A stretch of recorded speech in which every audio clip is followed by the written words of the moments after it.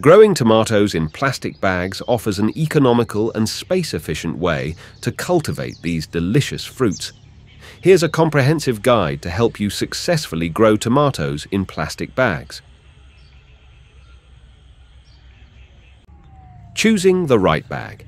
Select durable, large plastic bags that can accommodate the plant's root system and provide ample space for growth. Reusable shopping bags or heavy-duty garbage bags work well. Ensure they are clean and have no holes except for the ones you'll make for drainage. Soil preparation. The soil you use is crucial for the tomato plant's growth. Create a nutrient-rich mix by combining compost, potting soil, and perlite or coarse sand. The compost enriches the soil, while the potting mix provides necessary nutrients and perlite ensures proper drainage. Fill the plastic bags with the prepared soil mix, leaving a few inches of space at the top. Ensure the soil is loose and well aerated, providing an optimal environment for the roots to develop. Best time to plant tomato seedlings. The ideal time to transplant tomatoes outdoors is when the threat of frost has passed and the soil has warmed up, usually around 2 weeks after the last expected frost date in your area. For most regions, this falls in late spring or early summer.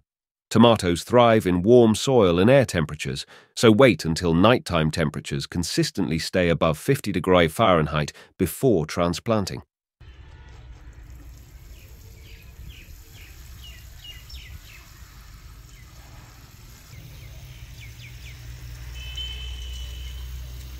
Fertilize your tomato plants.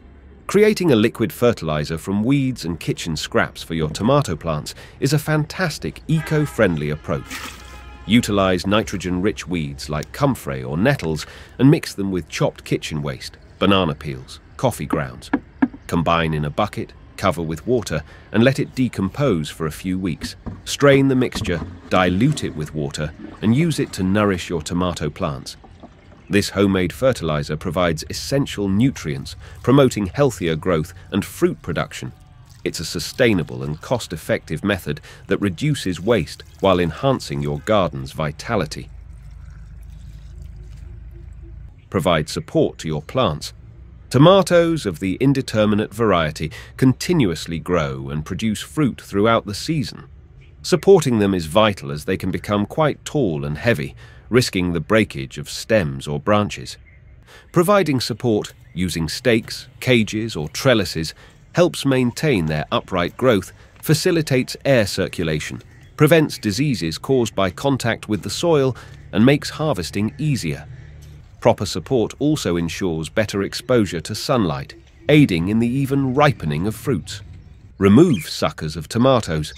Removing tomato suckers encourages the plant to focus its energy on fruit production rather than excessive foliage.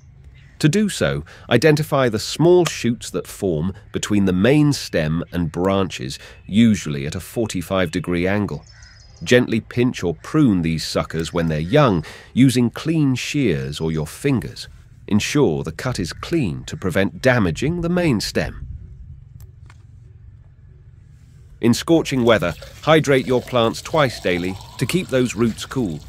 Sunshine, feeding, and consistent watering will reward you with luscious, homegrown tomatoes in no time.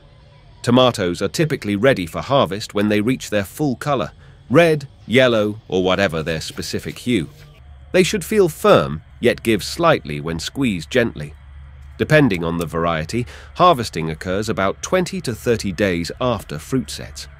Indeterminate types, like cherry tomatoes, yield continuously, allowing harvesting throughout the season. Regularly picking ripe tomatoes encourages more fruit production. I hope you like this information. Please subscribe to my YouTube channel and share this video with your friends and family.